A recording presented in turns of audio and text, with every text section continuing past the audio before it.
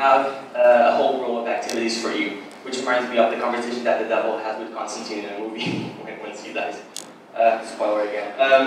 Okay, so we're going to have we're going to have 3 different talks, the ones I announced. We'll have a few announcements at the end of the 3rd talk, and then everything else is going to happen outside. And so once we finish the 3 talks, I'll give you a glimpse of what's... No, Anna, I need that Belgian there. She's going to tell you about what's going to happen afterwards, and a little surprise that we have for you regarding the tickets that every one of you is holding. The gift sponsored by someone we're going to tell you about afterwards. So our first speaker of the evening is Jonathan Gottschall. So he did his graduate work at the State University of New York and wrote his PhD thesis under David Wilson. He wrote a couple of books I love a lot, the first one of which is A Rape of Troy, where using evolutionary psychology, he tries to explain what the motifs of characters were in the Iliad, which we know how many verses it has. Good memories. And also, most recently, the book I read, which made this whole event happen, The Storytelling Animal, which basically tells us why we use stories and why stories make us who we are. So please welcome Jonathan Gottschall.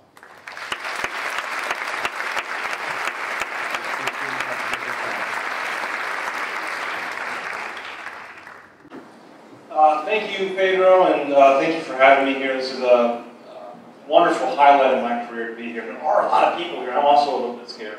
Pedro, you're not alone. This seems like a good way to start. Once upon a time, a man walks into a bar. And he sees his best friend sitting there at a table. And his friend is staring down at the tabletop where he sees this little man playing a little piano very beautifully. So the hero of our story, we'll say his name is Fred. Fred walks up to his friend and he says, "Wow, that man, he's so small and he's so good at playing piano. Where did you get him?" And his friend doesn't even look up from the tabletop. He gives this sort of distracted wave like this. And he says, "Well, there's a genie out in the alley. He's giving away wishes." So Fred is interested. He runs to the back of the bar. He throws open the door to the alleyway, looks around, and sure enough, there's this huge, splendid genie standing there in the alleyway. And Fred works up his courage, and he asks the genie, he says, "Genie, please grant my wish. I'd like $1 million." The genie kind of looks at him for a moment, and he nods his head, and there's this massive explosion of light in the alleyway. And when Fred can open his eyes again, the whole alleyway is full of the stench and the clamor of 1 million quacking ducks. Ducks, not bucks. And they're everywhere. I mean, there's 1 million of them, so he's neck deep in duck. They're flapping their wings in his face, they're pecking at his knees. He has to escape. He manages to get the door to the bar open again, to flee inside, with this whole flock of ducks quacking at his heels. And as he's kind of running through the bar to get away, he yells to his friend. He says, "Can you believe that stupid genie? I asked him for $1 million and he gave me 1 million ducks."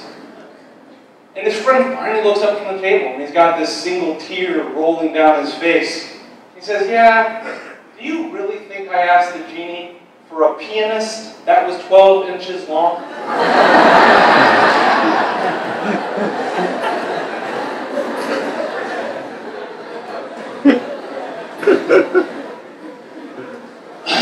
So, jokes or stories. You know, when we tell each other jokes, we're telling each other small, funny stories. When you go see a stand-up comedian, you're going to see a virtuoso oral story performer. And I think jokes are this great example of the way that story infiltrates just about everything people do, but in ways that we're hardly aware of. That's sort of the main argument of the book. The book gets in on this old debate. And the debate is very simple. It's, what is a human being? What is it? What is it that most sets our species apart from the rest of creation? So when we call our species Homo sapien, we're making an argument. And the argument is that it's human sapience, human wisdom, human intelligence, human big brains that most sets our species apart.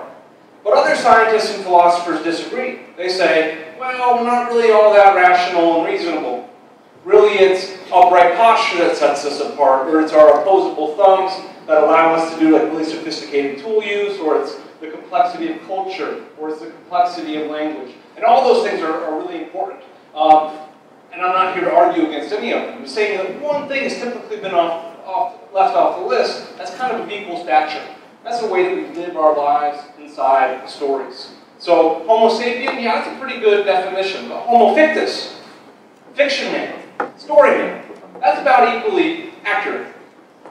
Man is the great ape with the storytelling mind. That's a big argument in the book. Let me give you a little bit of a sense for what I mean by that. So it's the 1940s. There's two psychologists named Heider and Simmel. And they create this really simple, short, animated film. And they show it to 120 research subjects.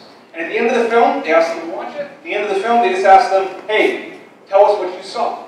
So what we can do right now is we can watch this footage, the actual film from the 40s. It takes about 80 seconds maybe.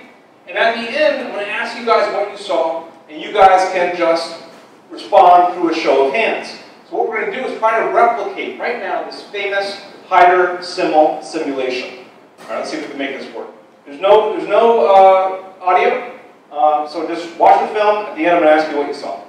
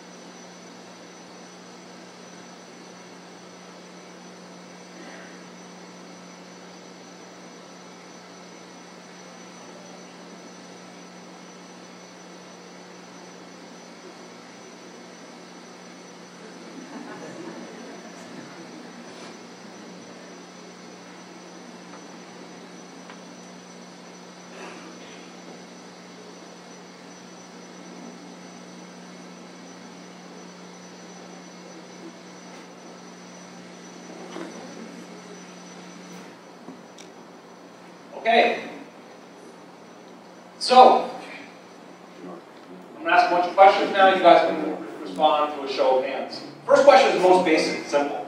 Who watches this and sees a story? Raise your hand if you do. I'm actually going to give a kind of rough count.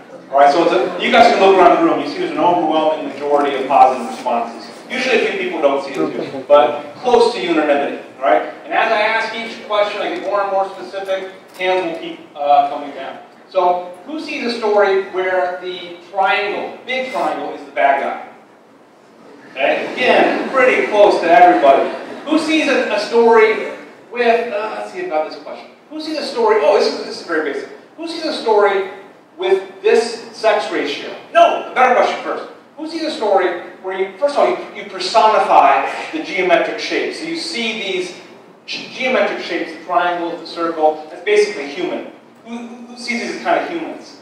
Okay, so again, some hands are coming down, but still a majority. Who sees a sex ratio of 2 males and 1 female? So the 2 triangles are male, the circle is female. Now we're getting down to maybe less than half.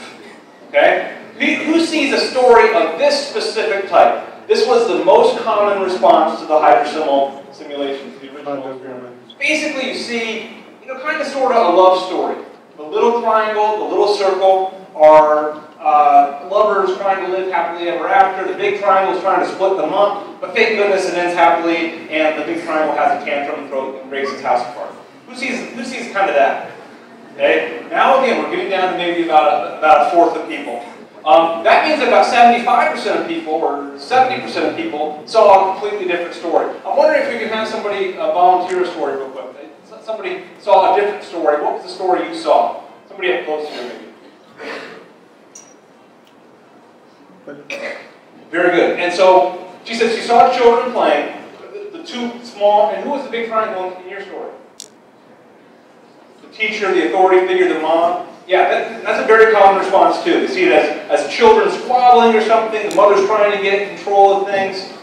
Very common. Okay? So what we've done is we've successfully replicated the experiment.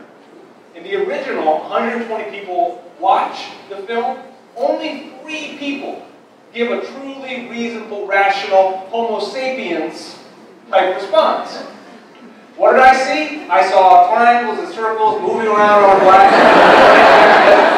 That's all I saw. Everyone else sees a story. They see little soap operas, little epics, little comedies, little tragedies. So this is interesting for a whole host of reasons, not least of which is that you guys enjoy it. I've always loved running this simulation because I look out at the crowd and it's silly and it's simple and it's crude and as raw as this little animation is. Faces are lighting up. People are smiling. People are laughing. People like stories that much. One thing it shows us, though, is it shows us what natural story interpreters we are, what natural story creators we are. It's not just that we're capable of taking that simple simulation, those crude cues, and weaving them together into this rich and confident story. It's that most of us have an inability not to do it. We just can't help it. We do it automatically, spontaneously, effortlessly. And note that it's important that we're all seeing kind of different stories. If we were all seeing the same story, if we were all seeing that love story, it would just mean that we were very good interpreters of the story that Hyder and Simmel were giving to us. That's not what's happening here. You guys aren't so much experiencing fiction during that simulation. You're creating the fiction. And again, you're doing it effortlessly, spontaneously, on the fly, and, you know, without consent. Your brain just does it. So I'm here to challenge a bias that a lot of people have. And the bias is that story belongs exclusively to the cultural realm. Story belongs to the humanities. Story is outside nature, beyond the power of science. And there's some truth in this, right? Story emerges from culture. Story is shaped by culture. But it's really a half-truth. Story is also natural for humans. It's as natural for us as upright posture or our opposable thumbs. And it's been just as crucial to the success of the species. A bit of evidence for this, the naturalness of stories. The most obvious thing is the universality of stories across cultures, across centuries. So wherever you travel in the world, and whenever you travel there, we have references to the Odyssey and the Iliad, 3,000 years ago, a massively different type of barbarian civilization. But if you go there, if you got your time machine and you travel back there, you find the same astonishing thing. No matter how difficult people were than us, no matter how pressed and difficult their lives were, they tell stories.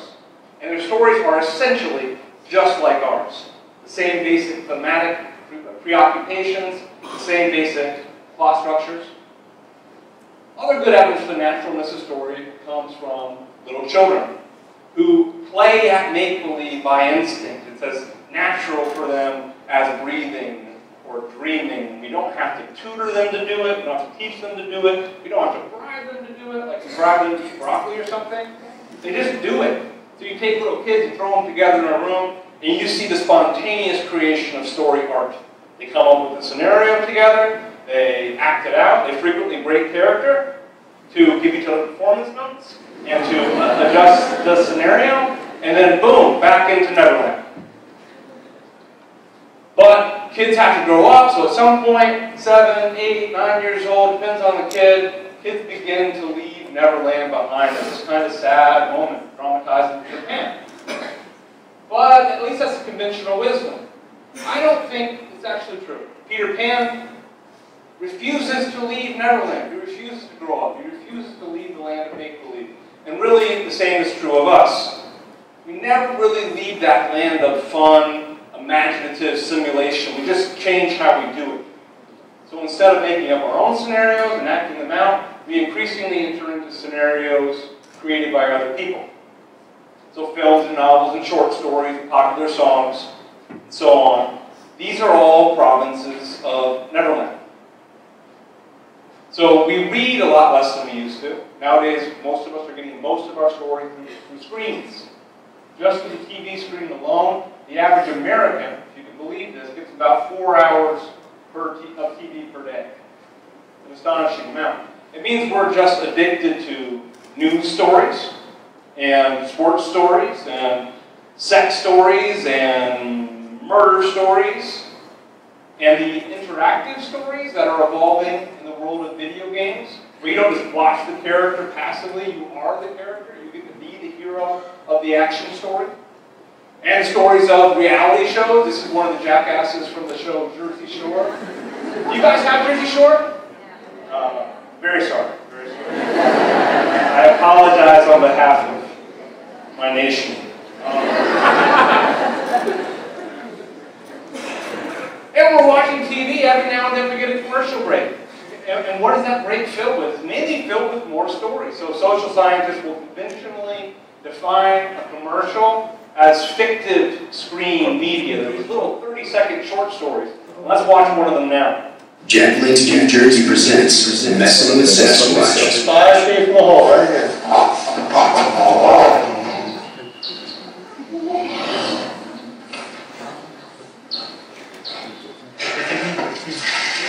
Hey, big fella, a cold one? Yeah, that's it. Oh, you okay? Just fine.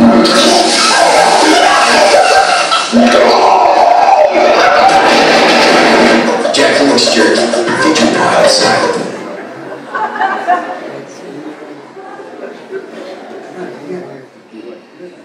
So you have your protagonist, your good guy, this Sasquatch, who they establish right away as a good guy because he's so gentle and so helpless that he's trying to catch a bunny for his supper and he can't even catch it. And then you have these villains who torture him for no reason, and then you have something that you really like to see in our stories, poetic justice. The bad guys get what they deserve. And so this commercial, and marketers are doing this all the time, marketers are on to the power of story. This commercial really effectively presses this whole character arc, this whole drama down into 30 seconds. So we spend an enormous amount of our lives absorbed inside stories made up by other people. Huge, vast chunk of our time on Earth. And when we're not in those stories made up by other people, we're generally making up our own. So we go to sleep at night and the body takes its rest, but the brain not so much. The brain stays up for a goodly portion of the night telling itself stories. Here's a conventional scientific definition of a dream. A dream is an intense sensory motor hallucination within a narrative context. A dream's a night story. It focuses on a protagonist struggling against all kinds of trouble, all kinds of dilemmas to achieve something they want to achieve. And we dream in a vivid and continuous way for about 2 to 3 hours per night, or about 7 to 10 years out of an average human lifespan. 7 to 10 years spontaneously scripting these night stories and then screening them in the theaters of our own minds. And we don't stop dreaming when we wake up. So daydreams are hard to study scientifically because they're so interior, but multiple studies using different methods have all kind of converged on the same result, is that daydreaming is really the mind's default state. What the mind does whenever it doesn't have something really important to attend to. So right now I have something really important to attend to. I need to not screw this up. I need to make sure I get this information out. But you guys, what you're doing is not so important. And so now and then you'll float away, and you start to feel bad, and you come back to me. But you just kind of can't help it. The study suggests the average daydream is about 14 seconds long. We have about 2,000 of them per day, which comes to 8 solid hours of nonstop daydreaming per day. Some of these daydreams are super mundane. What would happen if I went this way to work instead of that way? Which way would traffic be worse? Other times they're really, vivid films that we screen in our head where all of our nasty, aggressive urges come through, or where our worst nightmares come to life. Religions are made out of stories. Didn't have to be that way. Bullet points would be a lot more straightforward. Non-fiction essays would leave a lot less room for interpretation and sectarian warfare. But that's not the way religions are organized. They're made out of stories. Different art forms tell stories, whether in stone, or in song, or in paint, or in movement. And story is the fabric of human social life. It's what human social interaction largely consists of. The trading of stories. We get together with a friend over coffee, beer, and we volley stories back and forth over our cups. And by the way, about 2/3 of those stories, when psychologists listen in, are stories in a particular genre of storytelling. They're gossip tales. 2/3 of a human conversation in a cafe setting, whatever, is a gossip tale. So, story is ubiquitous, story is powerful. Let's pivot a little bit and ask why. We're going to watch another video clip to help us establish this. But in order to help us really feel this, I want you to imagine that it's 1896 and that you live in Paris. And that you're walking down the street and you're going to see something that you've heard about, but you've never actually witnessed for yourself. And you walk out of these hot, bright streets into this cool, dark theater, one much like this. And you're sitting in a chair, much like the one you're sitting in. You're looking at a blank screen, much like you're looking at now.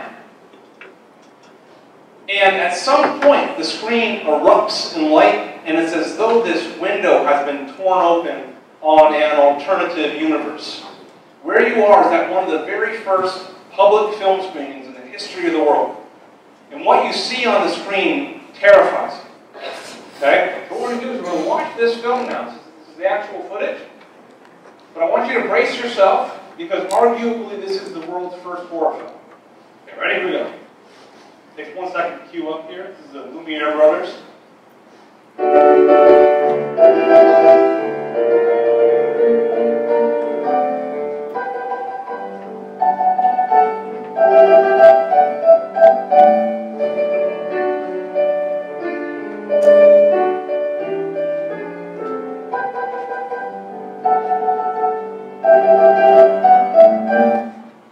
Okay, it just goes on like that for a while. Who is scared? Yes.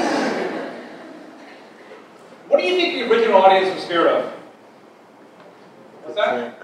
The train. Yeah. So according to this is one of a great story in film lore. According to film lore, we're not scared, but the first audience was so scared that they were going to get run over by that train that everybody leapt up to their feet and ran to the back of the theater.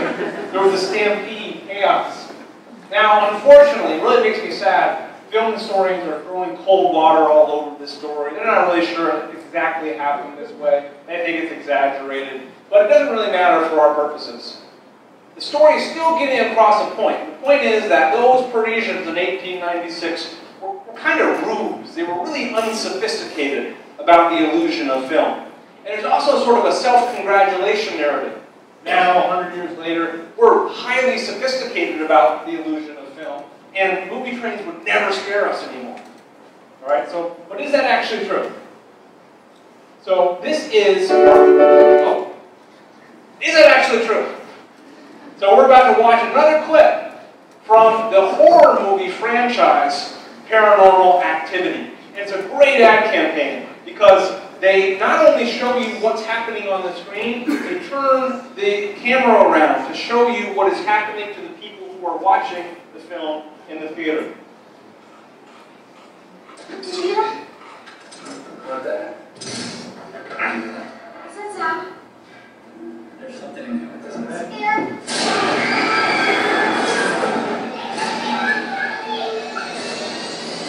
Katie?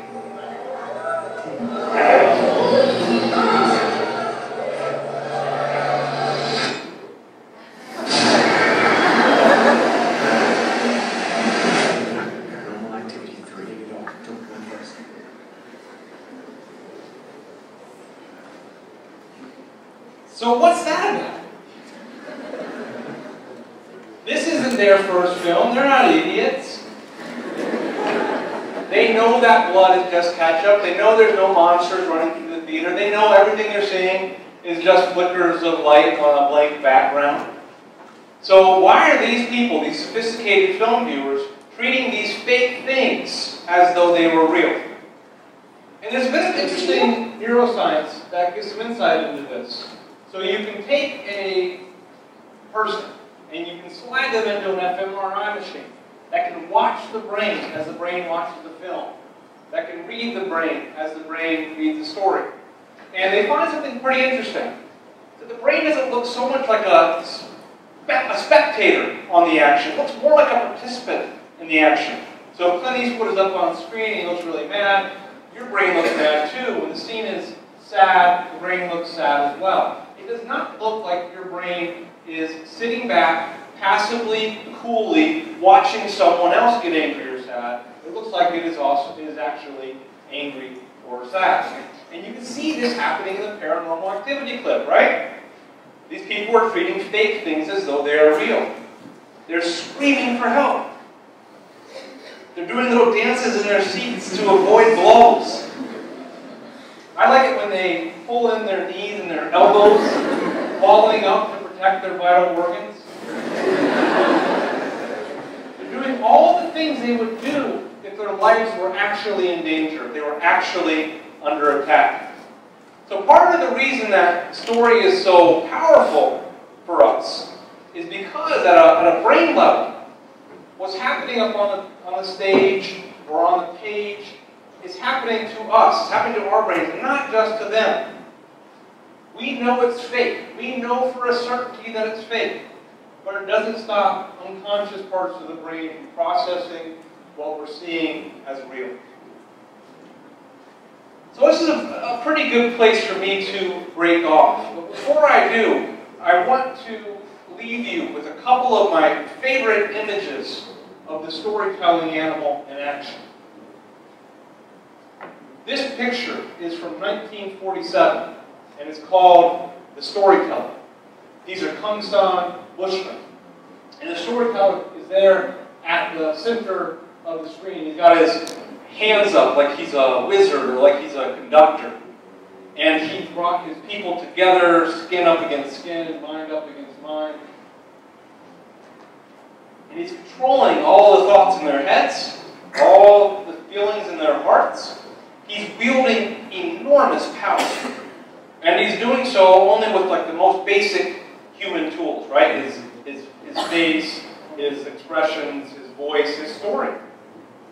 And I don't have anything brilliant or scientific to say about this, except that I just think it's quite wonderful that this is the kind of animal that we were.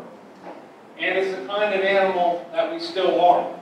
An animal that helplessly needs stories in the best times, in the worst times. So these are storytelling animals in London during the Blitz. And they're living in this time of real fear, real privation, real danger. And yet here they are, picking through the bombed out remains of this library in search of some solace from stories. So that's all I have. Thanks for your attention.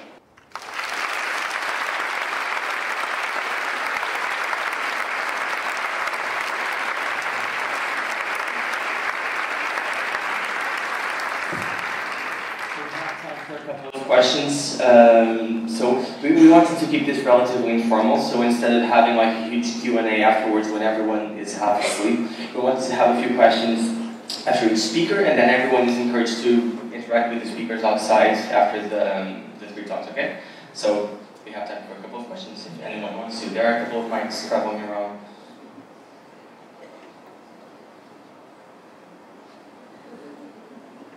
No questions, anyone? What's your preference? Oh, over there. Over there on the top. Yeah. One brave soul among a bunch of chickens.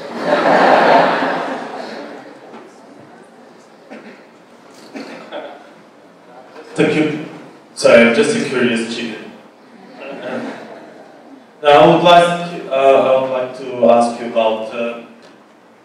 Okay, so we are homo fictions, which is amazing. The ability for every one of us to create a story from the most simple arrangement of minimal forms, minimal shapes in this case.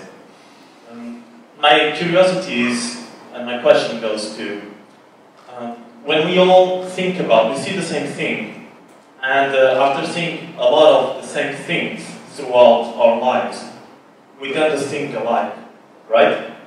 Or no, I don't know. This is my question to you. Yeah, go on.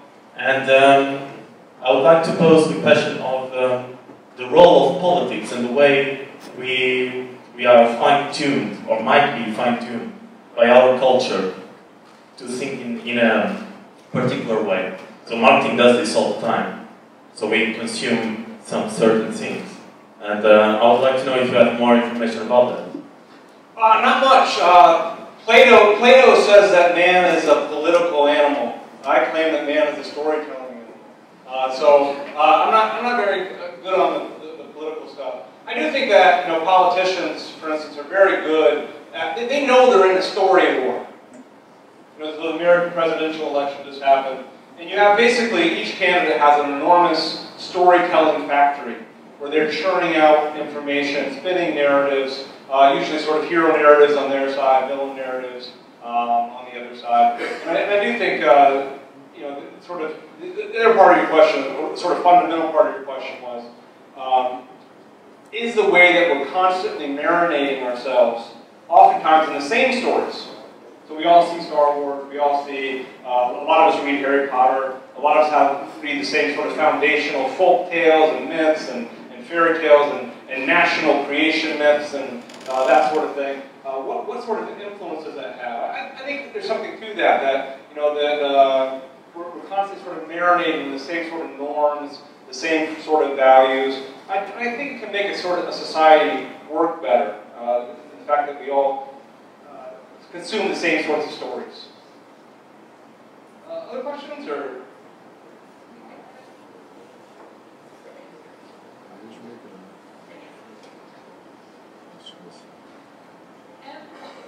About folk tales, one of the interesting things that is happening, I'm not sure if in Portugal that is happening, but I live in England, and we are starting to see a cleaning of the folk stories. So you have the wolf, you have the little redwood, and suddenly this is all about pedophilia and about young men and sexualized. What do you think about that? Does it make any sense at all? Why are we destroying this? What do you think about this new movement? The movement sort of read a deep and sinister significance into folk tales, fairy tales, and making kind of evil things or something like that. It's not a new movement. It's been around in the States for a long time, several decades. I think I kind of share your assessment that there's a lot of silliness involved in it. One of the things that's silly about fairy tales and folk tales, in my opinion, is the way that over time we've kind of gotten prissy about them. The original tales, you go back to the Grimm brothers and those kinds of things, they're really dark, violent, bloody sorts of tales, and a lot of that information has been stripped out, as though we're going to protect our children from these things. So we kind of sanitize them, we level them out, we hide a lot of the blood and gore, but there's still, like, you take the Cinderella story, it's still a terrifying story. So they get rid of the blood and gore, the sisters getting their feet chopped off, crows coming to peck out the evil stepsisters' eyes. But it's still a story about a little girl who loses her protectors and her providers and comes under the power of people who despise her. It's still a very, very scary story. And kids are attracted to it. Stories are about trouble. Stories are always about trouble. They're always about problems. The naughtier the trouble, the naughtier the problem, the naughtier the difficulty, the more we're attracted to it, the more we like it. And so I think children can handle these fairy tales in pretty strong forms. So you see all the evilness because that these early stories had they didn't have to do with the times basically because children like trouble. I think to give you a personal anecdote from my life. We have a daughter named Annabelle. And I got an anthology of world folk and fairy tales. And I started reading them to her. And at some point, I got freaked out a little bit because they were so nasty. All kinds of cannibalism and ghosts and monsters. And I thought it was going to give her nightmares. And so I asked her about halfway, should we stop reading this? This is too scary. She's like, no, because the story's about death. Stories about death. I'm like, there's a lot of death in this. And she's like, no, don't stop. I love death. she was 6. But here's what she meant by it, I think. I think she was saying, you I'm fascinated by math. I know there's something big and important out there waiting for all of us. And you guys are systematically hiding it from me. You know, I want to know about this. I'm curious about this. I'm ready to learn about it. And folk fairy tales sort of always serve that function, right? Of introducing especially young children into the realities of life and the realities of life inside a culture. Can I just add something? It's my friend said. There are other people who want to also maybe ask questions. I don't know if it's... we have time for one more question, Max, if anyone is really interested in asking one. No? Yes? Yeah? Okay.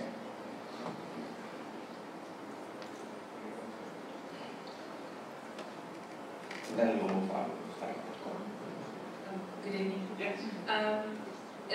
The example that you gave, the experience with the triangles and circles, do you think maybe the time that people invest in reading books, stories, or I don't know, watching series and movies, etc., do you think that time invested would affect the complexity of the stories that people see on that show? So, like if you had a person, if you had some of the research subjects who were like heavy story consumers, and some who maybe didn't read a lot of stories or watch a lot of stories, would there be a difference in the sophistication of the narratives? Yeah, possibly. And my guess is that work has actually been done. I don't know it, but I guess it's been done.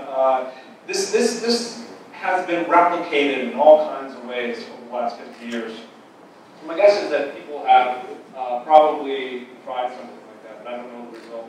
So you do find there's always a few people in a room who don't see a story. Again, the original 3 people who didn't see a story. So possibly, I mean, don't read too much into it if you didn't see a story. But one of the things, you know, there are people who are challenged when it comes to creating narrative. With autism in children, for instance, one of the 3 primary criteria for diagnosing autism in little children is whether or not they spontaneously pretend, and whether or not they're interested in stories. And if they're not, it can be kind of a giveaway the person is possibly somewhere on the autism spectrum.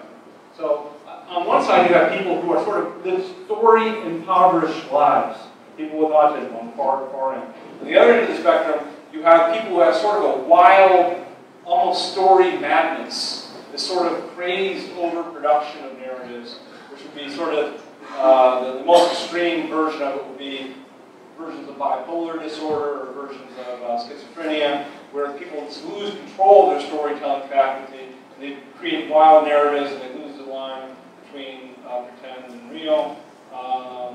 Now, one of the things that's kind of interesting is people who are on that spectrum, but a little bit over towards the schizophrenia bipolar side, those people are highly overrepresented as creative artists, especially as writers and poets and filmmakers and that kind of thing.